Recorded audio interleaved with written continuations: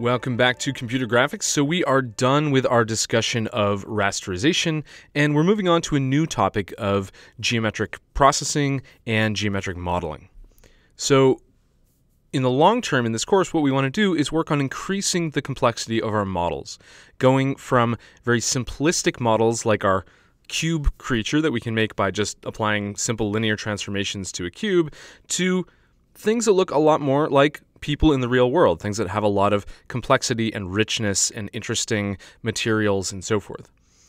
In this next little bit, we're going to talk specifically about how to add geometric complexity. So how do we add interesting curves and wrinkles and details to the shape of our objects?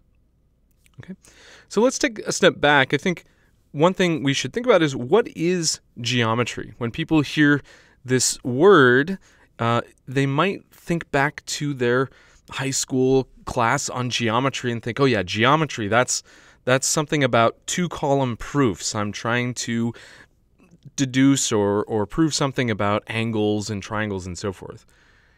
This is not geometry. Okay, these are useful and important facts about geometry, but this is really not at the core of what geometry is. So what is geometry? We can look at this from a linguistic point of view. Geometry really means, well, geo is like the earth, and metry is measure. So really, geometry came from people trying to make measurements of the earth, trying to figure out where they are, how to make maps, and so forth. In general, we could say geometry is the study of shapes, sizes, patterns, and positions. That's kind of the dictionary definition. Another definition I like is to say that geometry is the study of spaces where some quantity, like lengths, angles, and so forth, can be measured. And kind of depending on which quantities you look at, that's the kind of geometry you're studying. Actually, geometry, if we go back in history, people have been looking at it from the beginning in terms of things that look like the kind of polygon meshes we use in computer graphics. From the beginning, people had often some pretty discrete models of geometry. Even Plato said that the earth is in appearance like one of those balls which have leather coverings in 12 pieces. So he was saying, yeah, the earth is kind of like a dodecahedron, right? Rather than talking about a sphere. So how else can we describe the earth? How can we describe a given piece of geometry? This is really at the core of connecting geometry to computer science. We need to talk about how to come up with digital representations. How can we use digital data to encode shape? Okay, well, forgetting about digital data, what are just all the ways we can think of to describe a given shape? Like this shape that I have here on the screen, this red curve. How would you describe that? Okay, maybe the most basic thing is you'd give it a linguistic description. You would just say, it's a unit circle. And there are certainly programming languages in which you specify things that way. If you're doing something in a SVG file, you might literally type the word circle to describe a circle. Okay, but that's a pretty special case. How else might you describe this circle mathematically? Can you think of any formula you might use?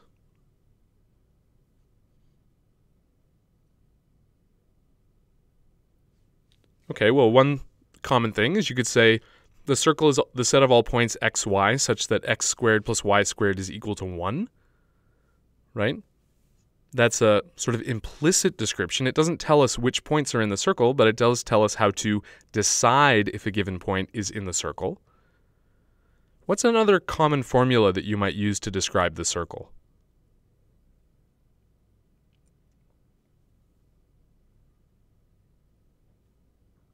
Well, we could also write this in terms of sine and cosine. So the circle is the set of all points cosine theta, sine theta for theta in 0 to 2 pi. Right? That gives us our x and y components. Okay, and that's what I would call an explicit description of the circle. I plug in a parameter theta and I get out a point. I'm not just testing if the point is in the circle. What are other ways we can describe a circle? Can you think of other encodings for the circle?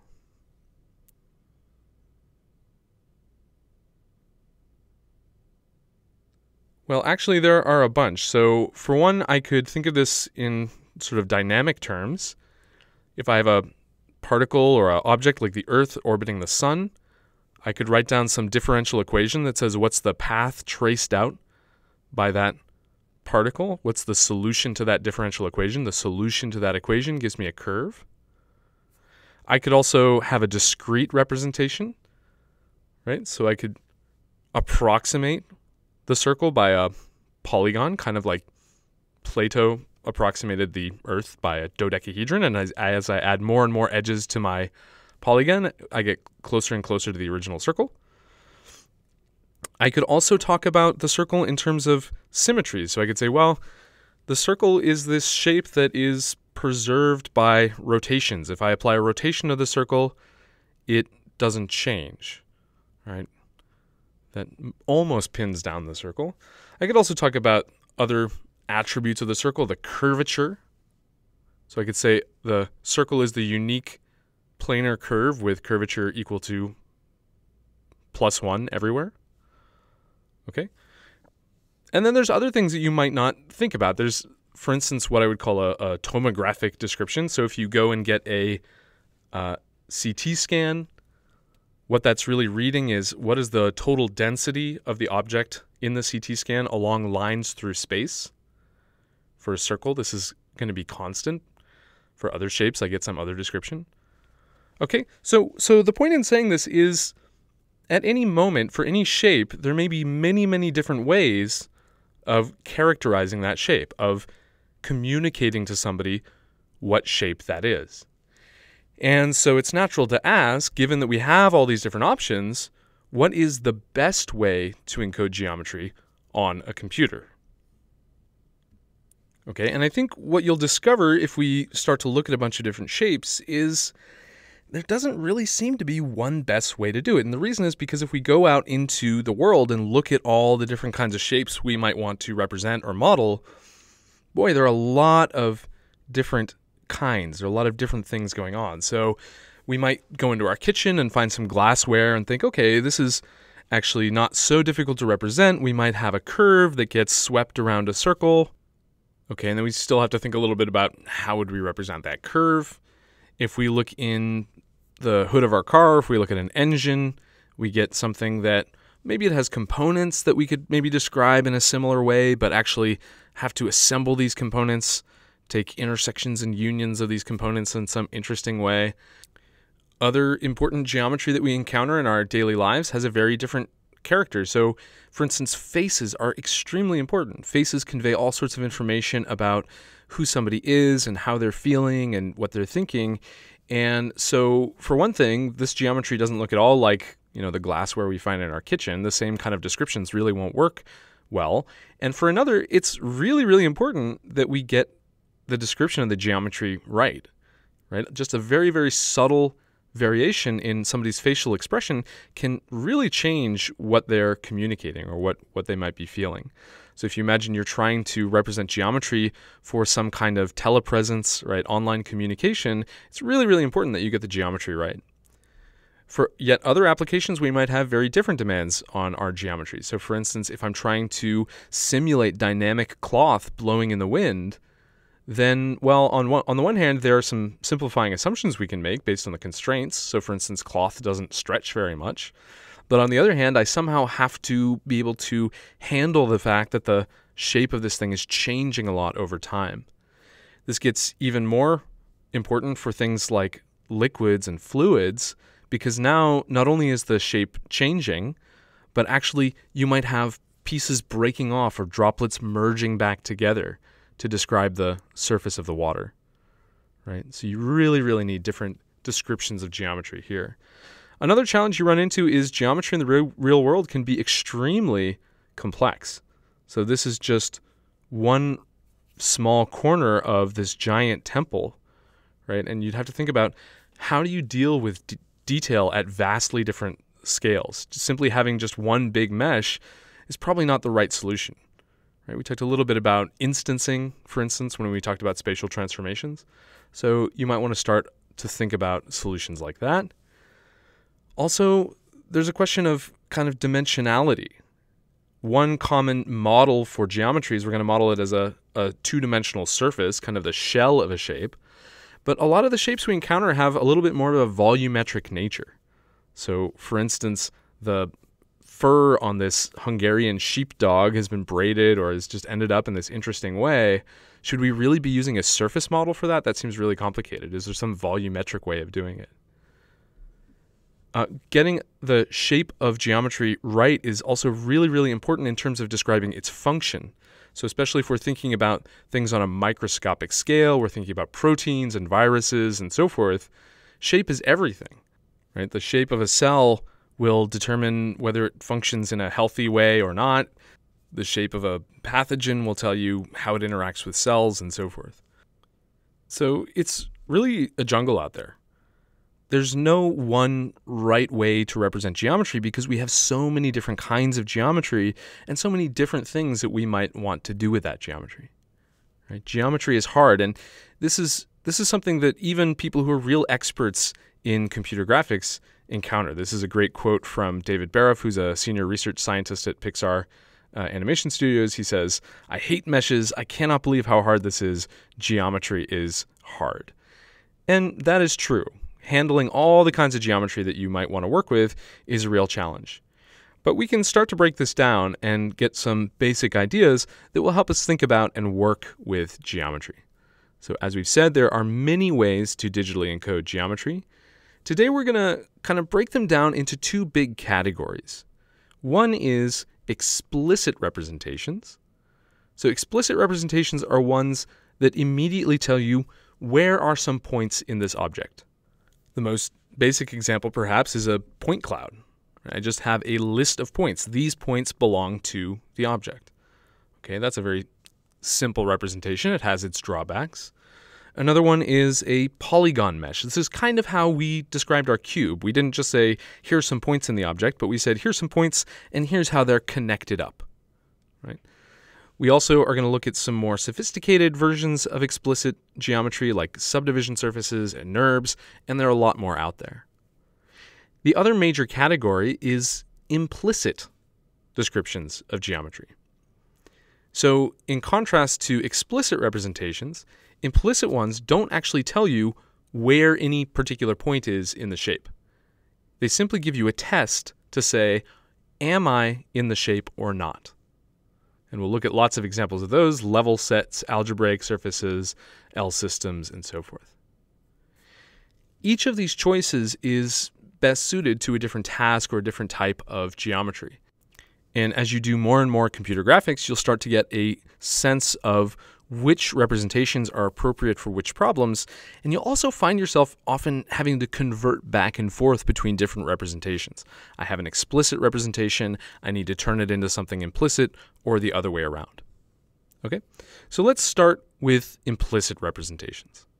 We said the basic idea of an implicit representation is that points aren't known directly, but instead they just satisfy some relationship. So we've already seen one example with a circle, or we could say with a sphere.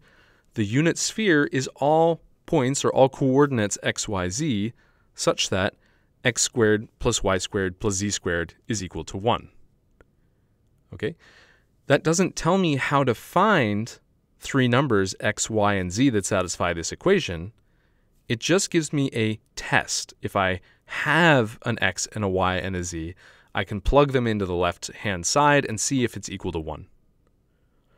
More generally, we could say an implicit representation looks like this. An implicit function, f of xyz, is equal to 0 for points that belong to the shape. So on the bottom here, I've plotted some interesting function. It's negative in part of the plane, it's positive in other parts of the plane, and exactly where it's 0 is where the shape lives. Okay, so how do we describe such functions f? Right? There are lots and lots of different ways to express a function, and for that reason, there are many different implicit representations that are used in computer graphics. Algebraic surfaces, constructive solid geometry, level set methods, blobby surfaces, fractals. We'll actually see a bunch of these later. Okay, but before getting into any particular representation, let's play a couple of games that help us understand the pros and cons of this way of thinking. Okay? So we're going to play this game where I think of an implicit surface. Okay, so I have some function in my head, some function f, that describes my shape. I know wherever that function is equal to 0, that's where the surface exists. And I would like you, watching this video, to please read my mind and find a point on this surface. Please just shout out in front of your computer screen the coordinates for some point that satisfies the equation that I'm thinking of.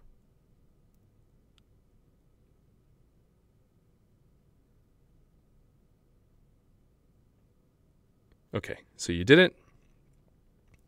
You found a point, or did you give up? There wasn't really much to go on there, right?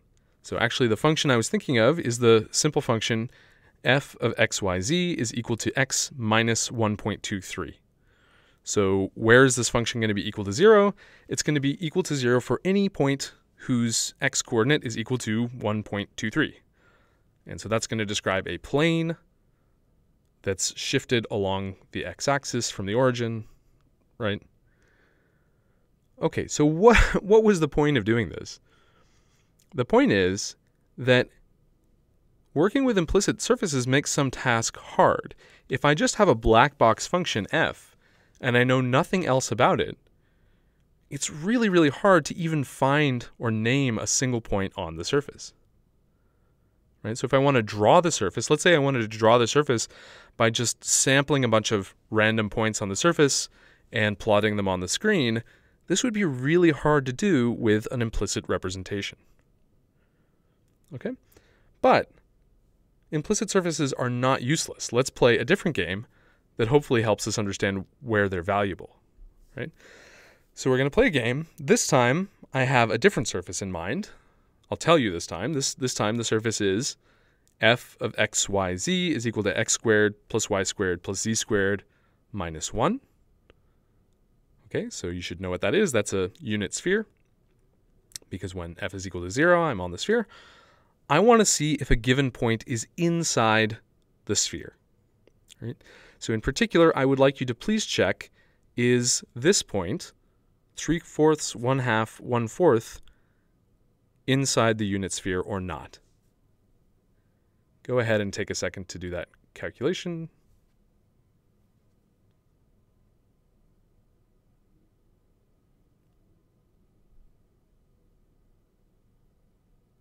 Okay, all you had to do here, pretty straightforward, is square the three entries. So we get 9/16 plus 4/16 plus 1/16. We add them up, and we get 7/8. And 7/8 is less than 1, so the function evaluates to a negative value. Yes, we know that we're inside the sphere, right? Really, really easy. So implicit surfaces make other tasks, like checking if we're inside or outside the surface, incredibly easy. That's nice.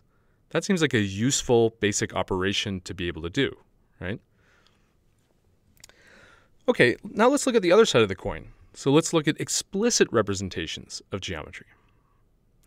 So in this case, all points are given directly in some way. So for instance, if we look again at the sphere, rather than x squared plus y squared plus z squared minus 1 is equal to 0, we'd have a formula like this. We'd say, okay, for all values u and v, where u is between 0 and 2 pi and v is between 0 and pi, cosine u sine v, sine u sine v, and cosine v is a point on the sphere.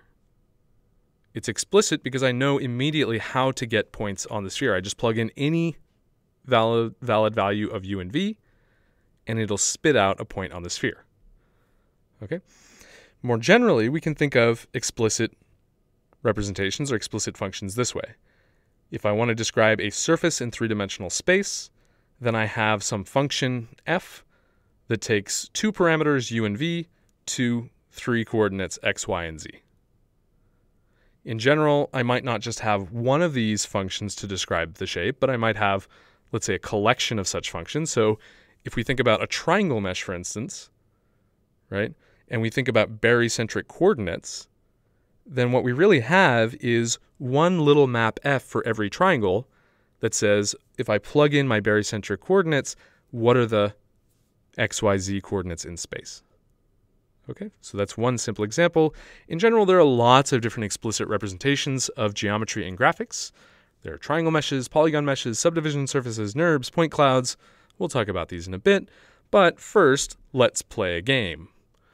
So I'm going to give you an explicit surface, and I would like you to sample some points on this surface. Okay? So in fact, it's going to be the same one we saw before. My surface is this plane. My explicit expression for this plane is f of uv is 1.23 uv. So please, in front of your computer as loud as you possibly can, shout out some points that are on this surface.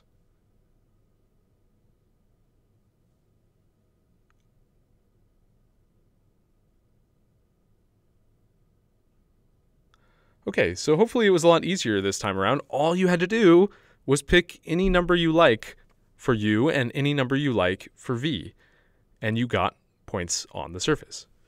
Right? So we can see that explicit surfaces really make some tasks very, very easy. If I just want to sample points on the surface to plot it, no problem. I plug in some parameter values, I get those points, I draw them on the screen. All right, so let's play one last game. So this time I have another explicit surface, f as a function of u and v, and I would like you to check if a given point is inside or outside this surface. So in particular, my surface is f of uv is equal to 2 plus cosine u cosine v, 2 plus cosine u sine v sine u, which describes a torus. And what I want to know is, could you please check for me, is this point 1.96 minus 0.39, 0.9, is that point inside the torus?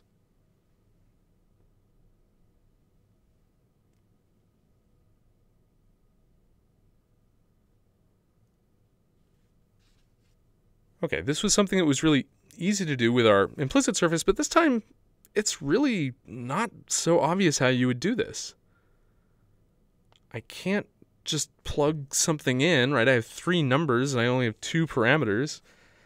Maybe I can try to solve for a u and a v such that I get these 3 numbers, but what if that's not possible, right? That would only be possible if it's sitting right on the surface. So actually it turns out, for this example, it just happens to be the point is not inside the torus. Okay, it's pretty hard to see. And so what we get from this is that explicit surfaces make other tasks hard, like inside-outside tests. Right? So for implicit surfaces, they were hard to sample, but easy to check if you're inside or outside. For explicit surfaces, it was super easy to sample, but really hard to check if we're inside or outside. And so the conclusion that we can draw from this little thought experiment is that, well, some representations work better than others depending on the task. Right? Also, different representations will be better suited to different types of geometry. So let's actually take a look now at some common representations that are used in computer graphics.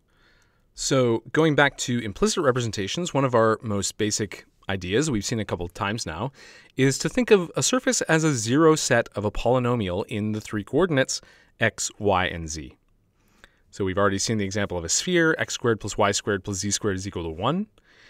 If we work a little harder, we can figure out a formula for the torus. So if capital R is the outer radius and little r is the inner radius, we can look for points x, y, z such that r minus square root x squared plus y squared squared plus z squared is equal to little r squared.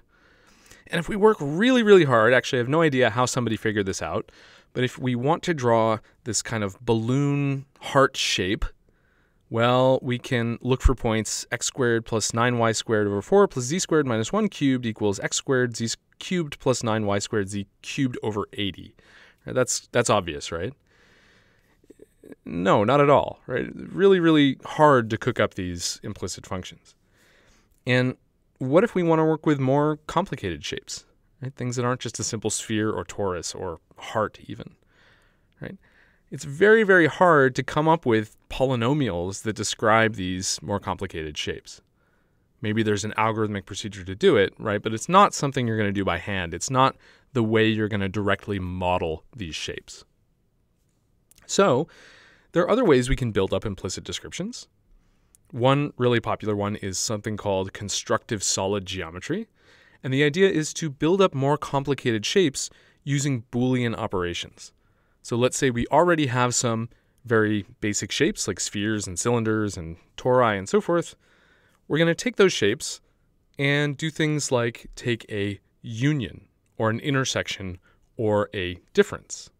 Right? So that already adds some nice complexity. I can carve out a piece of a sphere from the cylinder, for instance. And if I want to take this idea even further, I can start chaining together expressions one on top of the other. Right? I get this kind of tree of Boolean operations that describe my shape. Right? So I could union together three cylinders to get this kind of triaxial figure, and then I could take the intersection of a sphere and a cube to get kind of a rounded cube, and then I could subtract these three axes from my rounded cube to get this final shape. Okay, so this doesn't let me model very organic looking things, but it is good for modeling kind of hard-edged machine parts, which is something that people really do with Boolean operations. If we want to make things a little more organic, a little softer, then instead of Booleans, we can gradually blend surfaces together. Right? So here I have these two spheres, and as they come closer together, rather than doing a hard union, I'm having them kind of attract each other a little bit. So it looks like a water droplet merging together, maybe. So how do we actually do this? This is maybe easier to understand in 2 dimensions. Okay, so let's think of an implicit function given by a Gaussian. So if we have a Gaussian phi sub p of x equals e to the minus x minus p norm squared, that's giving us a kind of a bump centered at the point P, right? It falls off to 0 as we go further and further away from P. And then we can take a sum of 2 Gaussians centered at different points. So something that looks like this, okay? Our implicit function is actually going to be this f minus a constant, right? So wherever the sum of these 2 Gaussians is equal to the constant, we're going to get some curve. And we can visualize that by imagining we slice the height function, f, by different constants, 0.5, 0.4, 0.3. And what do you notice? If you look at where this white plane intersects these blue bumps, what happens to these curves as we change the constant value? Well, it looks a lot like our image up above. Initially, we have these 2 circles that are distinct and separate. And then as the plane moves down, there's this moment where they meet. And as we move it further down, we get this kind of peanut shape where they're starting to merge together. Right? So that's a good way of thinking about how these blobby implicit surfaces work, except we might be starting out in 3 dimensions, and you can imagine this sort of height function is in 4 dimensions. Right? In general, we might not want to just mix together points, but we might want to mix together other shapes.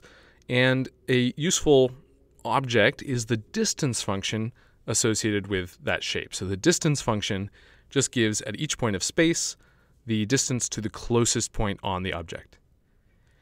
Using these 2 distance functions, we can blend together lots of different shapes. We could take a square and a circle, and we could combine them in some way to get a blend between the square and the circle with a similar strategy to what we just did for points. And there are a lot of different possibilities for what functions we use for blending. A simple one is, well, we just plug this distance into a Gaussian. We sum up the Gaussians just like we did before, and we subtract off a constant, maybe 1/2. The appearance of the blended shape is going to depend on just how we combine these functions. Okay? And just as a little thought exercise, let's say that we didn't want a smooth blend, but we want to go back and just have a hard Boolean union of these 2 shapes. So how might you combine their distance functions to get this Boolean union?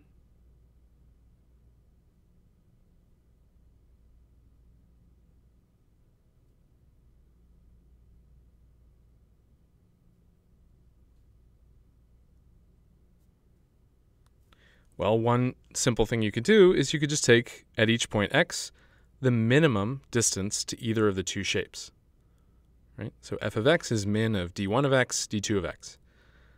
So if x is a point on either of the two shapes, this is going to be equal to 0, right? If x is on shape 1, d1 of x evaluates to 0. If x is on d2, d2 of x evaluates to 0. So you know that you're going to get the zeros of both of those shapes. Actually, in this particular case, something especially nice happens, and the minimum of the two distance functions for these two separate shapes actually gives you the distance function for the Boolean union of those shapes. Okay, so this is something you can do to build up more complicated geometry. Start out with a bunch of simple components, blend them together, combine them in various ways, and if you're a real expert at this, you can use this idea to build up some really amazing geometry. This is a video made by somebody who's a super expert in this idea of distance functions and blending and combining them together. And you can see kind of the progression as more and more shapes are added and combined. We start to get this interesting character bouncing around this kind of strange looking world. Okay, but this is not, I would say, how most people would approach describing geometry. It's really hard to cook up beautiful looking stuff by combining formulas and writing this all out explicitly. That being said, there are still other ways to use implicit descriptions of shape to model some very complicated geometric objects. So we've seen that implicit surfaces have some very nice features, like they have this nice way of merging and splitting and maybe smoothly merging and splitting different shapes, but it can be really hard to describe complex shapes in closed form.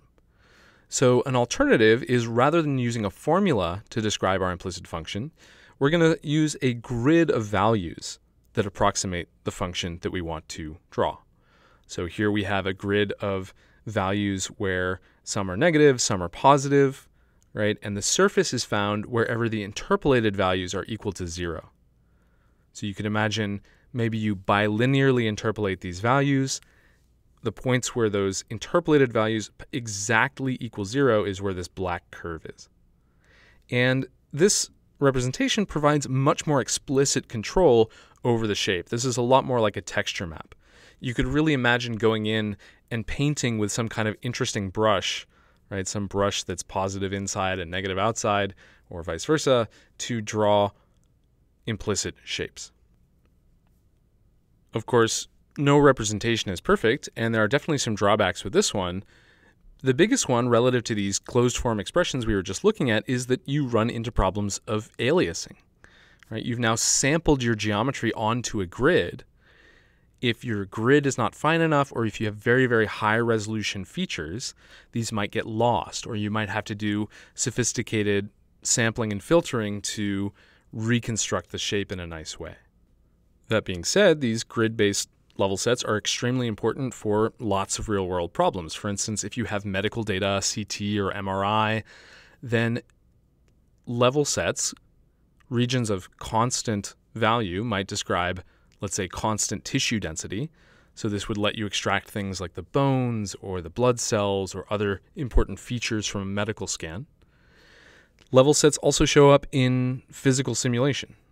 So one common example is you want to do fluid simulation, and so you have a level set that describes where is the air and where is the water. Maybe it's negative inside the water and positive in the air, and where that function is equal to 0 is exactly where the surface of the water should appear. Okay, lots of beautiful examples there. Another big drawback of working with these explicit grid-based level sets is, boy, now you have a lot of storage, right?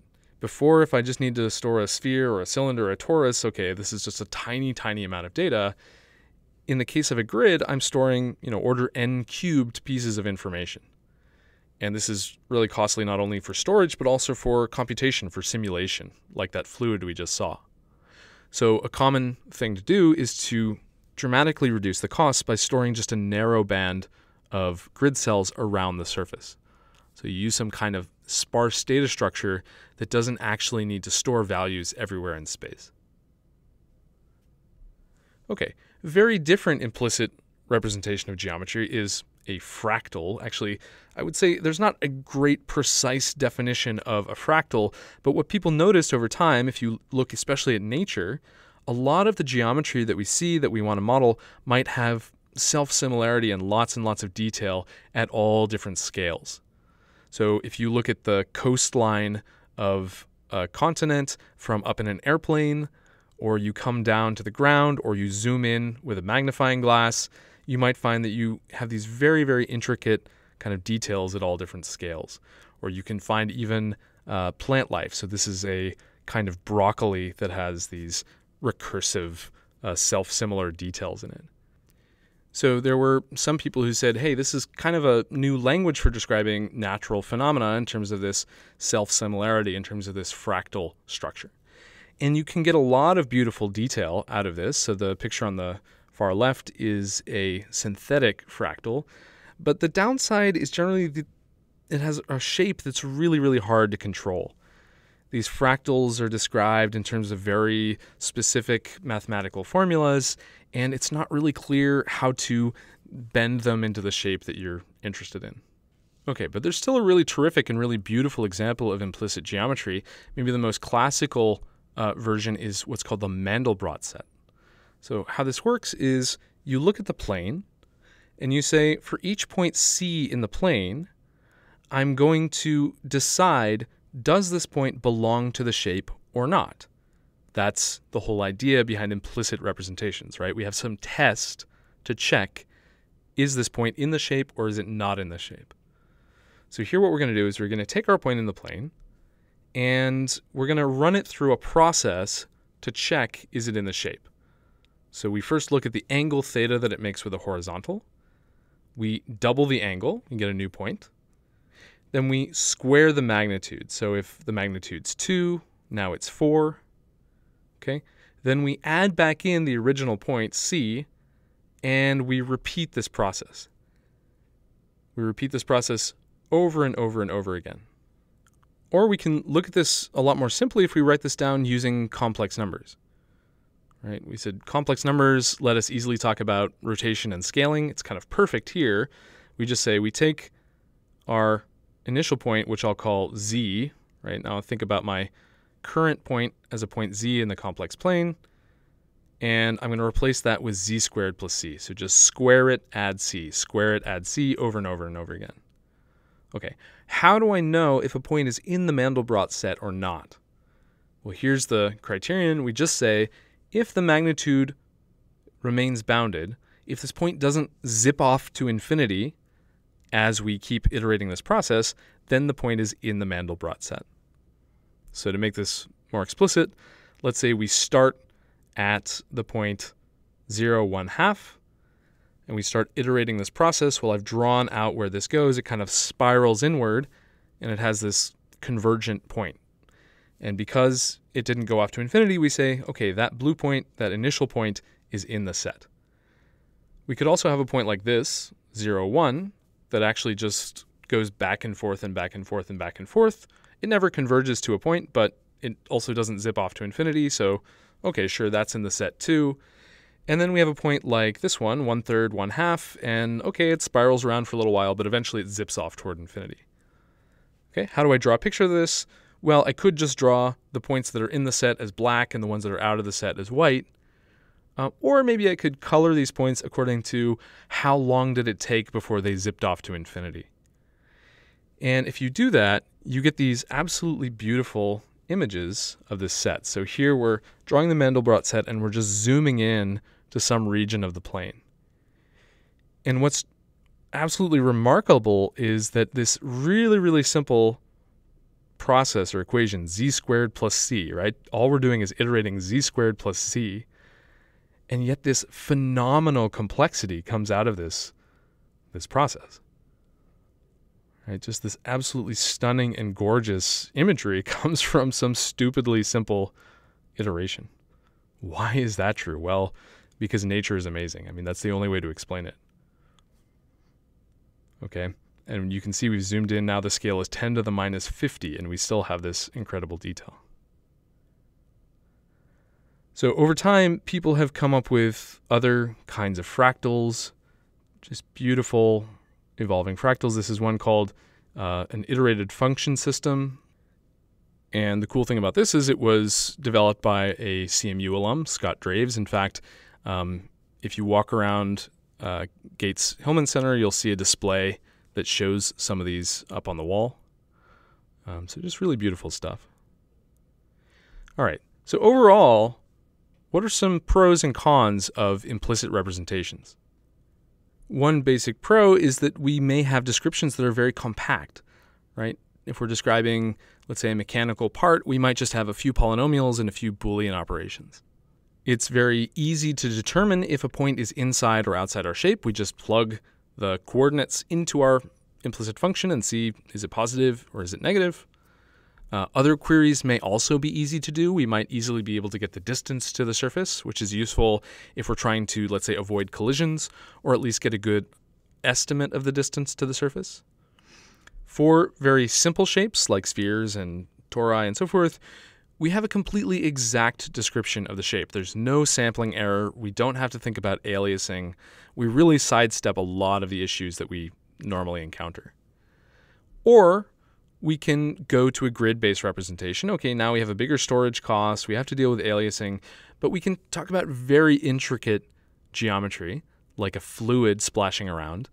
And a pro in general about these implicit representations is they make it really easy to handle changes in topology, like two droplets merging together, or a thin sheet breaking up into droplets. How about some cons? Well, for one thing, as we saw, it's very expensive, very, very difficult to find all the points in the shape if we want to draw it on the screen. And it can be very difficult to model complex shapes, at least if we stick to these really analytic closed form representations. Okay. All right, so let's now move to explicit representations. What are some specific examples? So the most basic one, as we mentioned, is a point cloud. A point cloud is the most dead simple thing you could do when you're trying to communicate a shape to somebody. You just say, here's a list of points that are in the shape. I'm going to give you a big, long list. All these points are in the shape. It's not exhaustive, right? How many points are in a sphere? Kind of infinitely many, but I'll give you a dense sampling of points in the shape. We can also attach other data to these points. Often we might also provide a normal direction. You could also put in colors or other attributes. What are the good things about point clouds? Well, for one thing, you can definitely represent any kind of geometry you want this way, right? Every piece of geometry is made up of points, so just give me some of those points. If I have an extremely dense sampling of the shape, then it's easy enough to draw a nice picture. I just splat all those points onto the screen. But on the other hand, if I have regions that are undersampled, if I have only a few sparse samples of the surface, like we see at the bottom of the statue on the right, then I have to think about, okay, how should I fill in the gaps? How do I draw this in some nice way? And so there, it's not clear that this is a huge win over using something like triangles. It also becomes harder to do processing or simulation where you need to understand how is each point connected to other points. So this is kind of a good, maybe input format, good for certain kinds of visualization, but won't let us do all the things that we want to do with geometry, at least not with significant additional effort. Okay. Another representation that's very common, perhaps the most common in computer graphics, and one that we'll talk about a lot, are polygon meshes. So the basic idea is to store not only points, not only vertices, but also some kind of connectivity.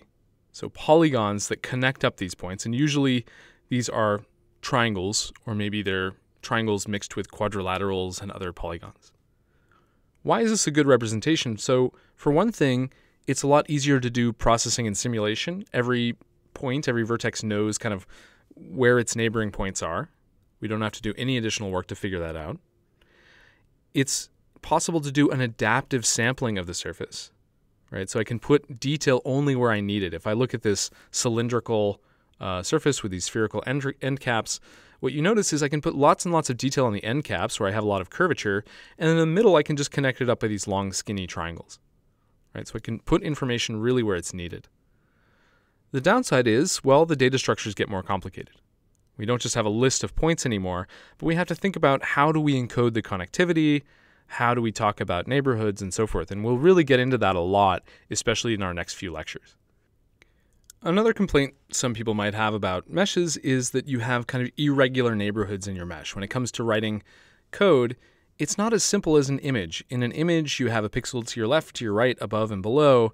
In a mesh, there's lots of possibilities of things that can happen. So this makes things a fair bit more complicated, although we'll talk about in our upcoming lectures how to make some simplifying assumptions that make polygon mesh processing a bit easier.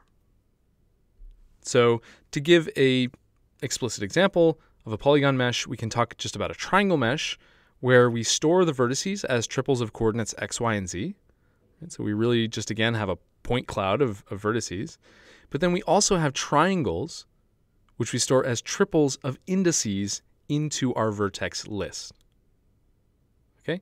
To make that clear, let's say we want to encode the 4 triangles on the boundary of a tetrahedron. Then we might have a list of vertices like this, right? 4 vertices with coordinates x, y, and z. And then we have our triangle list, which says, okay, we have 4 triangles. The first triangle connects vertex 0, 2, and 1. The next one connects vertex 0, 3, and 2, and so on. By the way, the fact that there are the same number of vertices in triangles here is purely a coincidence. This is just something about the tetrahedron. In general, we can have a different number of vertices and triangles. Okay. What are we really saying? How are we interpreting this data to describe a surface? What we're really saying is once we know the location of the vertices of each triangle, we can just use barycentric interpolation to kind of fill in the rest of the triangle. Okay? So if I have a triangle with vertices pi, pj, and pk, then I can imagine that triangle is actually the image of some standard reference triangle, which is the set of all points in 3 dimensions that satisfy the barycentric coordinate conditions. The 3 values sum to 1, and they're all greater than 0. Okay? And the map that takes me from my reference triangle to the triangle in my mesh is just this simple linear map. It's a linear combination of the 3 vertices, pi, pj, and pk, by the 3 barycentric coordinates, phi, pj, and pk. Okay? So in some very loose sense, you can imagine that a triangle mesh is kind of a linear interpolation of a point cloud. We have these points, we know those are on the surface. How do we get the surface? Well, we linearly interpolate.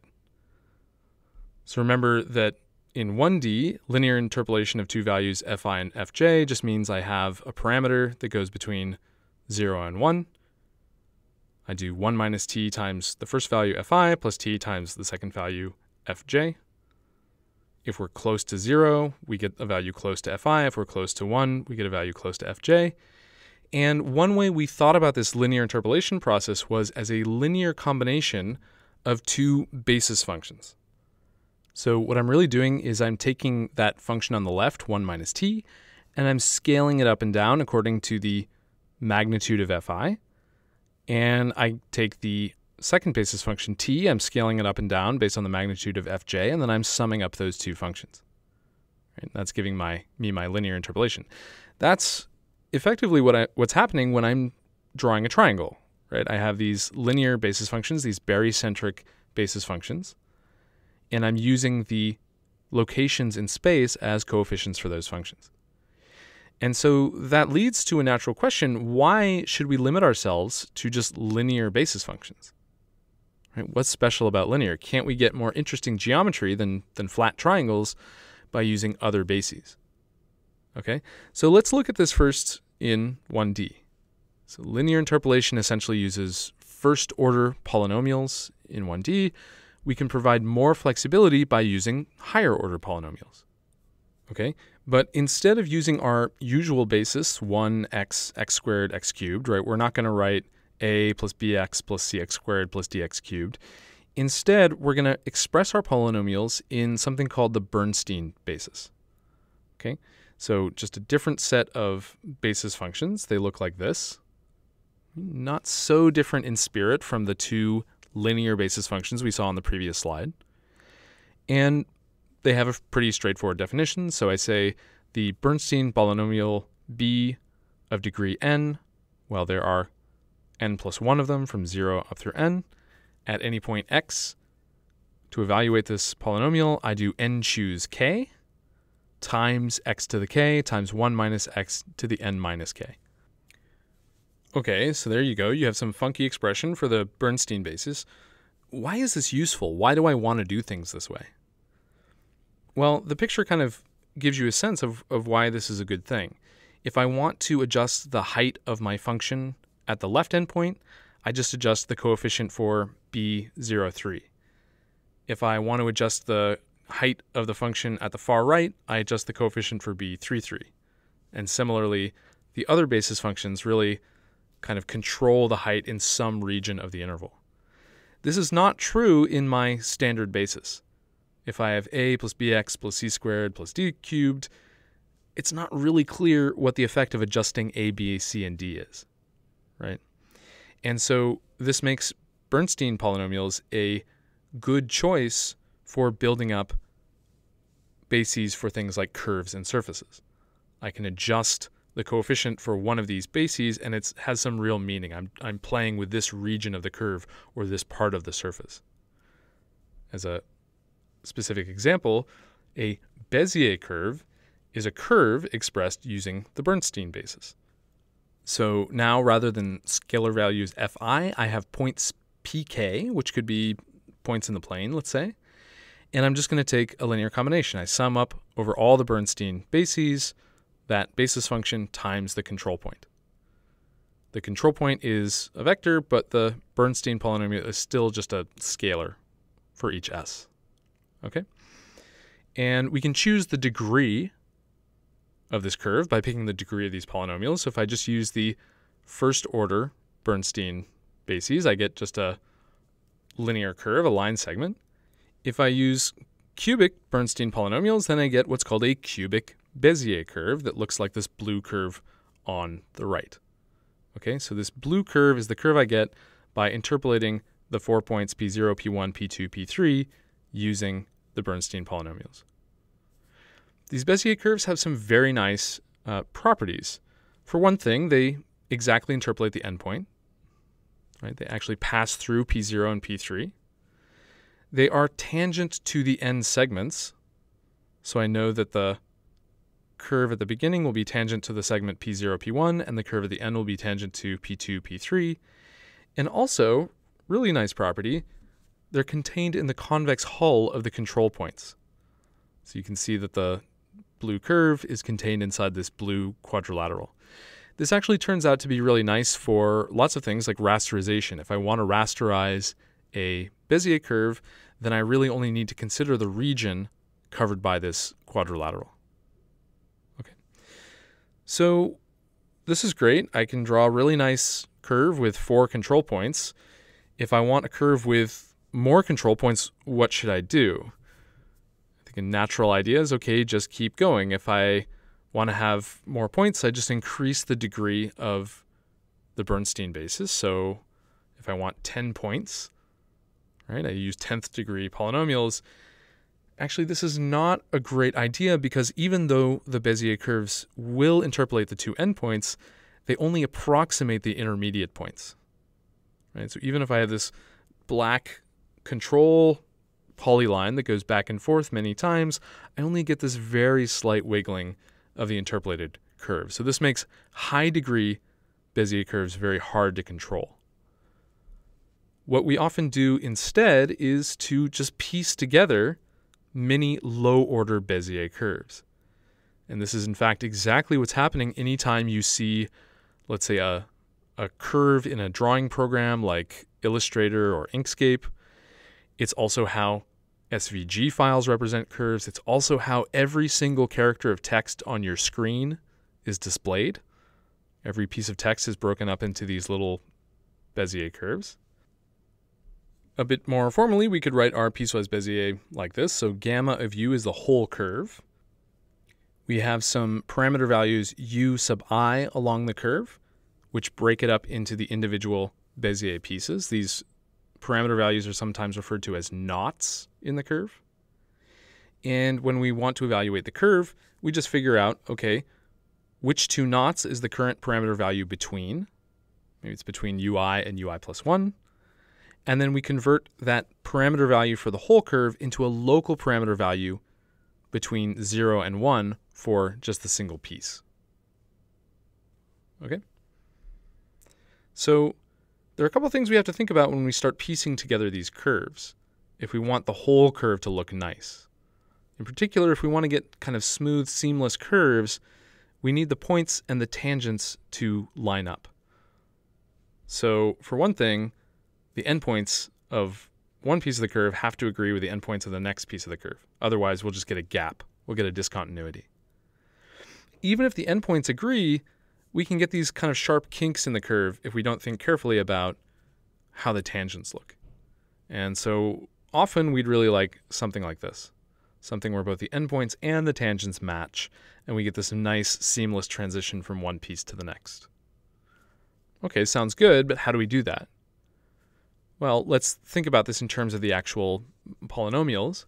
So let's say we have a collection of cubic Bezier curves. Each piece of our curve is cubic. Right? So we have u cubed times the first control point, p0, times 3u squared, times 1 minus u, times the second control point, and so on. And we'd like the endpoints of our segment to meet, and we'd like the tangents of the endpoints to meet. So the very first thing we should ask ourselves is this always possible? If I have these two cubic Bezier curves, can I always make them meet with the same endpoint and the same tangent? So a good way to think about this is to start counting how many constraints do I have, how many conditions am I trying to satisfy, and how many degrees of freedom do I have, how many variables am I allowed to manipulate. Right? So let's think about this for this cubic curve here. How many degrees of freedom do I have in my curve? Well, I have these four endpoints, P0, P1, P2, P3. Right? And we have to be a little bit careful when we count degrees of freedom for problems involving points and vectors. Do we think of this as 4 degrees of freedom, or since each of those points has 2 coordinates, do we think of it as 8 degrees of freedom? Okay, so when thinking about this kind of question, it's good to be careful to distinguish between scalar degrees of freedom and vector degrees of freedom. Okay, how many constraints do we have in this case? Well, in some sense, we just have 2. We want endpoints to meet, and we want tangents to meet. Okay, but each of those is a vector condition. Right? The 2 components of the endpoints have to both agree. The 2 components of the tangents both have to agree. Okay, so with that in mind, let's ask the question again. Let's say I have just 2 cubic Bezier curves, and I want them to meet at one of their endpoints with position continuity and tangent continuity. Can I always do this? Can I always put the control points somewhere so that this happens? Well, sure. Right? I have 4 vector degrees of freedom. I have 2 vector constraints. I have more degrees of freedom than I have constraints. Life is good. What if I want to make this a little harder? Let's say I want to make a closed loop out of these 2 segments. So if I have a segment AB and a segment CD, I want B to agree with C and D to agree with A. Will this still work out? Well, sure. I still have 8 degrees of freedom, 8 vector degrees of freedom, and I also have 8 vector constraints, right? Because for each curve, for each of its 2 endpoints, I have 2 conditions. Okay, and that kind of also tells you that if I have a big closed loop of lots of cubic Bezier segments, then I can always make them meet up with position and tangent continuity. I can always get a fairly nice, smooth curve, right? Could you do this with a quadratic Bezier curve? Could you do this with a linear Bezier curve? Well, I think hopefully it's pretty clear that you can't, because we said we had exactly the same number of degrees of freedom as constraints. if we reduce the degree of these curves, we reduce the number of degrees of freedom. We can't get this nice continuity anymore. So that's maybe one argument for why you might like to use cubic Bezier curves, because you can at least get tangent and position continuity. Okay, so that's great. We can get higher order curves. How about higher order surfaces? Well, one way we can do this is to kind of bootstrap our surfaces using our curves. So we can use a pair of curves to get a surface. Actually, let's just start by talking about a scalar function. So we can construct a scalar function whose value at any point uv is given by a product of a curve f at u and a curve g at v. Okay, so at any point uv, the value of my function is just f of u times g of v. This is called a tensor product, a very fancy name for a very, very simple idea. And you can kind of see that this tensor product captures the behavior of the two individual curves, f and g. Okay, so if we now, instead of using just scalar values f and g, we replace these with vector values, points in space, we can get what's called a Bezier patch. So a Bezier patch is a sum of tensor products of Bernstein bases. Okay, so here were our one-dimensional bases. Our tensor product bases are going to say, okay, basis ij at any point uv is just basis I at u times basis j at v. We can plot these bases for all of our cubic functions. We get 16 of them. And what you notice about these little basis functions is they give us the same notion of local control, right? One of these bases, b30, kind of controls how tall the function is at one corner. b03 controls how tall it is at another corner. The ones in the middle control the height somewhere in the middle. Okay, and so if we associate each of these 16 basis functions with some control point, pij, in space, then we can take a linear combination of these basis functions using the control points to get a patch of surface in space, to get a Bezier patch. Very, very nice looking smooth surface, right? Much more interesting than a flat triangle. Okay. How do we get a bigger surface, right? This just gives us one little tiny patch. Well, just as we connected Bezier curves together to get a bigger curve, we can connect together Bezier patches to get a bigger surface. So here's a, interesting looking surface made by gluing together all these different patches. What's nice about this representation, this Bezier patch or spline representation? Well, it's very easy to draw. If we wanted to draw this object on the screen, we could just dice each patch into a regular UV grid. We could evaluate these Bernstein functions on this grid, and that gives us the location of the points in space. All right. But if we want the surface to look nice, we have to be careful, just like we had to be careful with curves to make sure that each piece met up nicely with the adjacent piece. So, question, can we always get tangent continuity with Bezier patches? Right? And this is not super trivial to figure out. You have to sit down and think about this for a while. Okay, how many constraints do I have? How many degrees of freedom do I have? I want tangent continuity, maybe where these two patches meet. What does that mean? How many degrees of freedom do I have? And I'll tell you, it's not nearly as simple for surfaces as it is for curves, not even close. In fact, there's maybe something fishy you notice about this picture. Did you notice anything particularly strange about the surface that I drew that just happens to make that example work out nicely? There's something very special about the structure of the patches that I used, which is that I made a surface where I could have 4 patches around every vertex.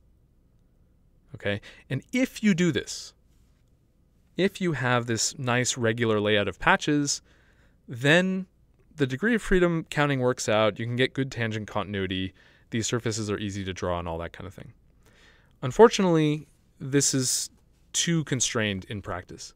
To make interesting shapes with good continuity, you really need to allow patches with more interesting connectivity. In fact, there's a theorem that if you have a surface that has a spherical kind of shape or the shape of a double torus, basically anything but just a donut shape, you have to have irregular points in your patch layout. So for this reason, people have cooked up all sorts of alternatives to the basic Bezier patch idea. There are NURBS patches, there are Gregory patches, there are PM patches, there are polar patches, and all of these different options have different trade-offs. For instance, how many degrees of freedom do I have? What order of continuity do I get? How difficult is it to edit? What's the cost of evaluation? How general can I get in terms of patch layout? And on and on. As usual, you want to pick the right tool for the job. So am I modeling mechanical parts or more organic surfaces? Am I trying to do high quality offline ray tracing, or am I trying to do real-time rasterized rendering? And there's a whole great literature on all these questions. There's also some very basic things that I can't do with the Bezier curves and Bezier patches that we've discussed so far. So one really simple thing is that Bezier curves can't exactly represent conics. So for instance, with curves, I can't exactly represent circles. With surfaces, I can't exactly represent cylinders. And you can imagine this is a pretty important shape to be able to represent, especially if I'm designing mechanical parts. So the solution, amazingly enough, is to once again use homogeneous coordinates. So what you can do is do the same kind of interpolation by Bernstein polynomials in homogeneous coordinates, and then do a projection back to the plane to get what's called a rational B-spline. If I do this, then I'm able to represent these conics exactly. Going to the surface case, one of the representations we mentioned was NURBS.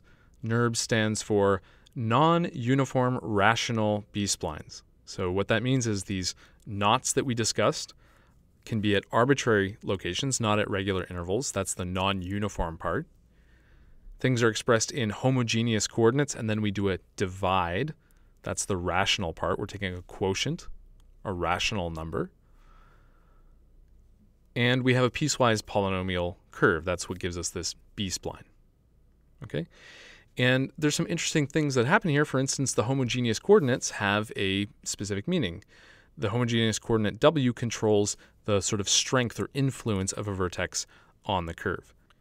So here, for example, you notice that as we adjust this W value, this homogeneous coordinate, the curve gets pulled further toward or away from this middle vertex.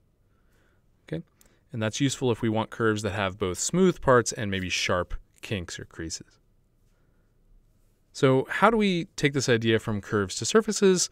Well, again, we're going to do a tensor product. We're going to take a tensor product of NURBS curves or bases to get a patch. And then just as we did with Bezier curves, we can piece together multiple patches to form a surface. What are some pros? Well, these patches are easy to evaluate. I plug in a UV value, I get out a point with a very simple expression. I can exactly represent conics. I get a high degree of continuity. Cons are, well, just like we saw with Bezier curves, it can be hard to piece together the different patches while ensuring that you have the continuity that you want. And similarly, it can be really hard to edit NURBS surfaces. You have lots of degrees of freedom to manipulate. So a very popular alternative to NURBS is what are called subdivision surfaces. So a completely different starting point for curves and surfaces is this idea of subdivision. For curves, you could imagine you start with a control curve or control polygon, and then you repeatedly, you subdivide. You split each edge of the polygon into two, let's say, and then you take some weighted average of the neighboring vertices to get the new vertex positions. Okay, so that's one iteration of subdivision. We do it again. And for a careful choice of averaging rule, how do I take this weighted combination? In the limit of this subdivision process, you approach a nice limit curve like we see here. Now, the really interesting thing is If you have a carefully chosen averaging rule, then you'll often get the same curve as some of these spline schemes that we've been talking about. So actually, subdivision gives a different perspective on Bezier curves, on B-spline curves, right? Except there will be a point where these two perspectives diverge, and there will be things that will be easy to do with subdivision that are hard to do with NURBS, things that are easy to do with NURBS that are hard to do with subdivision. Okay. Basic question. Is subdivision an explicit or implicit representation?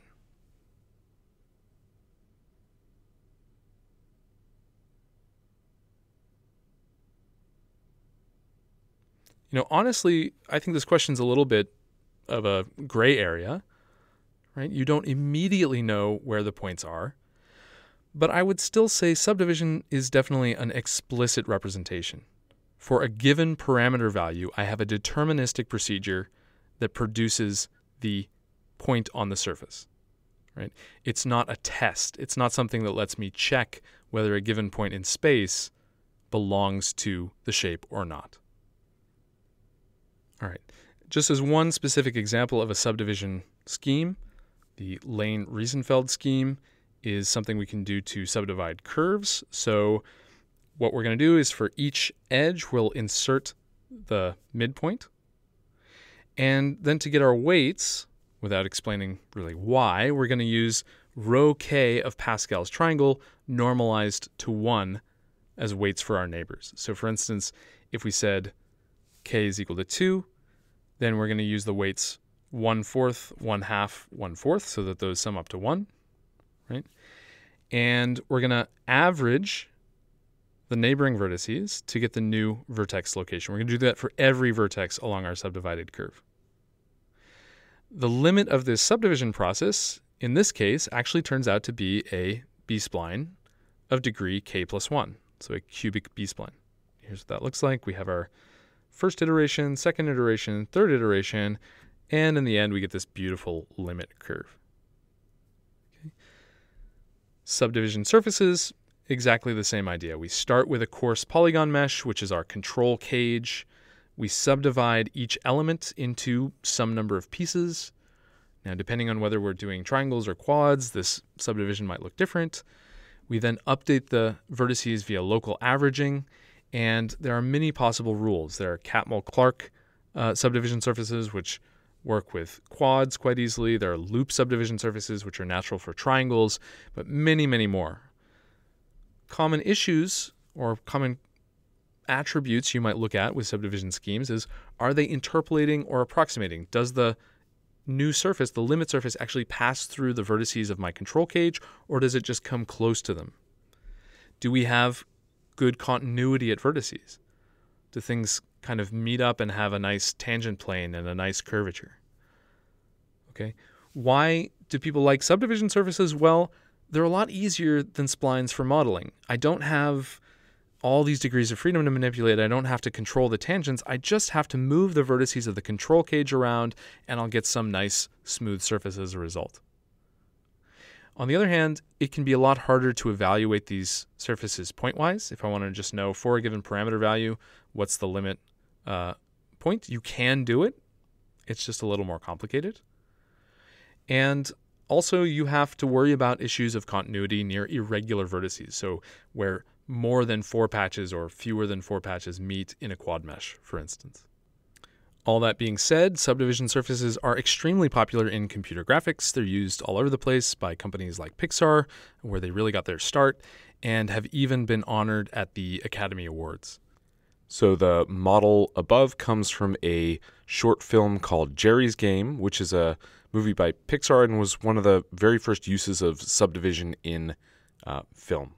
So there's a nice article by Tonina Rose and others talking about the motivation and the use of subdivision in animation. All right, that's it for today. Next time we're going to take a deeper dive into curves and surfaces and the mesh data structures that we're really going to work with in this class to play around with geometry. Talk to you then.